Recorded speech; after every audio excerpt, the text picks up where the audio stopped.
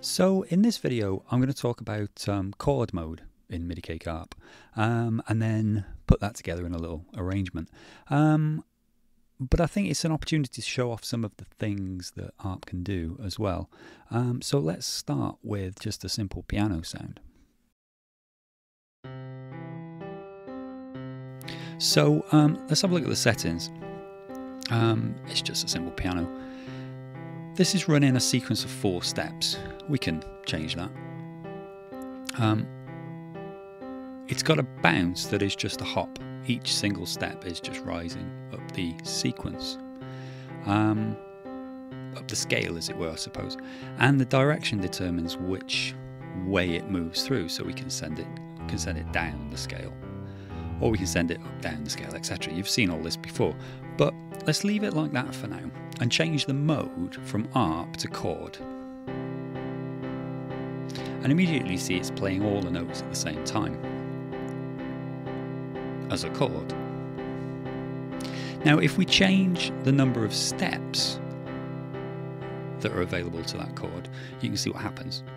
It only plays one note because there's only one step. It's playing the steps of the sequence. So the sequence being a rising up the scale in the direction of up the scale. And as we increase the number of steps, you can see what it's doing. And we can invert that, so it'll go in the opposite direction. So what can we do with that? Because that's pretty boring in its own right, but what can we do with it?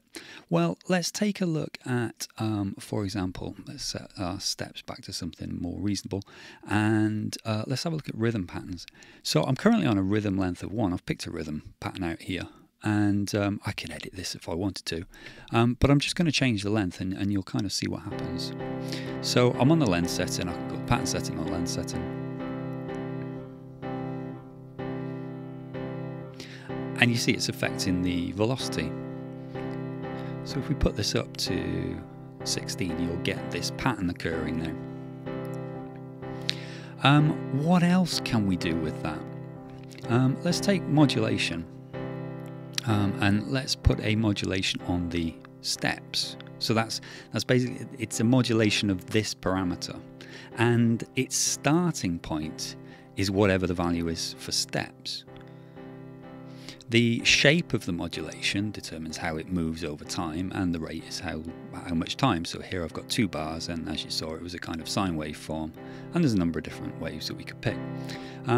As I increase that, you'll see what happens. So over, what was it, 2 bars, it's going to add and remove notes from the number of steps. It's actually easier to see if we reduce the length down of the pattern down to 1. So you can see it's running that shape, but the parameter that it's driving is the steps parameter.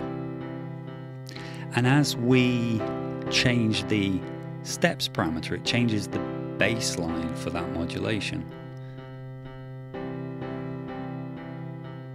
You see what happens, and obviously as we go up, we'll get more. Let's put it back to 4, and let's change our pattern. Let's do a ramp up. So it'll start low, and then over 2 bars it'll go right up. We can set the steps to 1, for example, and set the rate to a number of bars. And if we start it from scratch, it'll start with 1 and just keep adding steps over time.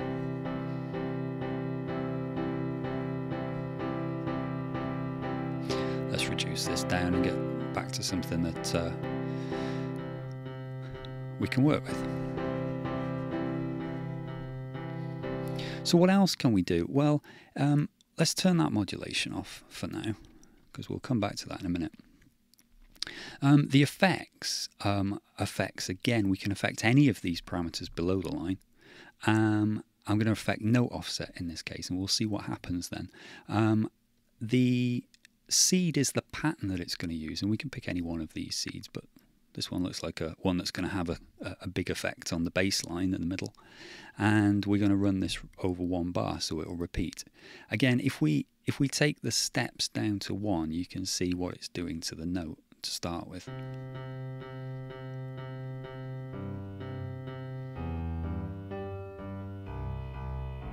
It's going quite significantly out. The amount determines how far away from that bass line it works. So let's set it down to something like this, and you see what it's doing. And this is the pattern that it's running over the number of steps. Sorry, no, it's the number of steps that are being played in one bar. If we increase this to 2 bars, it will be the number of steps that are played over 2 bars, and so on and so forth. If we change the number of steps now, we'll start to get chords, and the note offset is affecting the position of the chord. Pretty simple. So let's now let's add another modulation, but this time will affect time division. So time division is how many beats you get in a bar. Well, let's drop this down to 2 beats in a bar.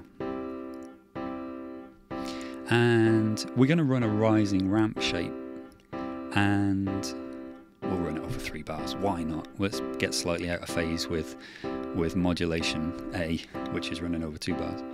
And let's increase that amount and see what happens.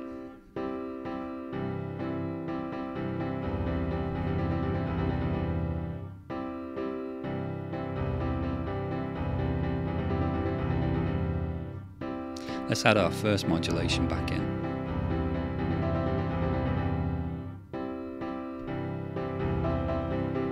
And we'll get different patterns because of the different bar lengths. We get sort of like a polyrhythmic effect going on, but with the modulation itself.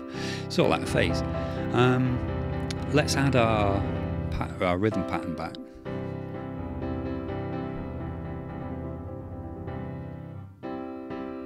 And we can get really kind of subtle effects with that.